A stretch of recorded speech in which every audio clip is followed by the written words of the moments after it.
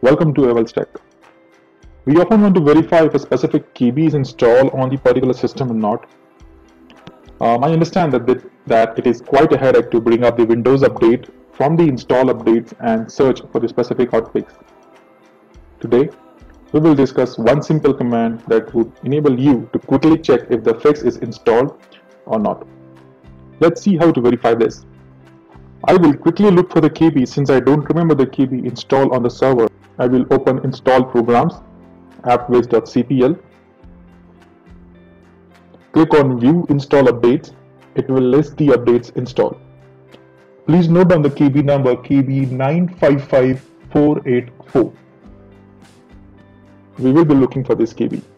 Now let's run the command.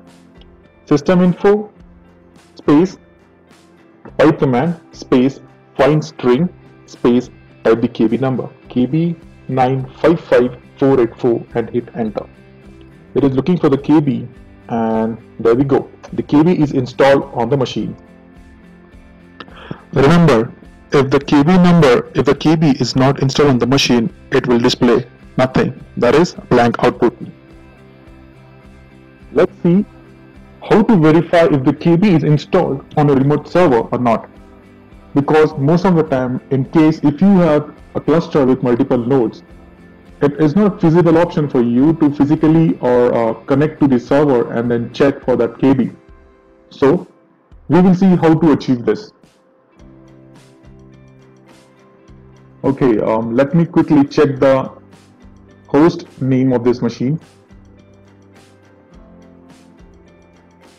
In our case, I will check for the same KB on a different machine, from a different machine, that is Windows Server 2012 R2. So the command is systeminfo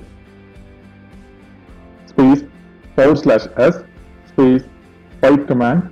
Type the name of the server, then type pipe command, find string space and specify the KB number and hit enter. KB955484.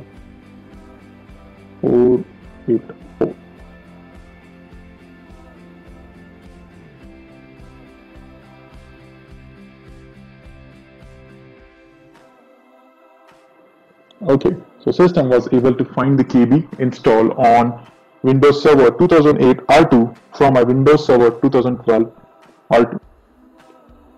Now let's see what happens if we try to look using a wrong KB number, and let's see if we get the same results as we get from the local machine when we run the command on the local machine. If the command remains same, I'll just change the KB number. I'll make it 486, and there you go. Again, it did not display any results. Let's go back to the Windows Server 2K. Okay, there's one thing to notice. Always make sure that the KB should be written in the uppercase, otherwise it will not fetch the details for you.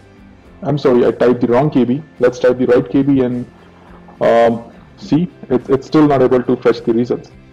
If I make it uppercase and then I hit enter again, the system will find the KB. Okay, that is all. So that was one simple way how to look for the KB installed on your machine, or rather on any remote machine. I hope you find this helpful. However, in case if you still have any questions, please feel free to comment. Thank you very much and have a great time ahead. And yes, please do subscribe. Thank you.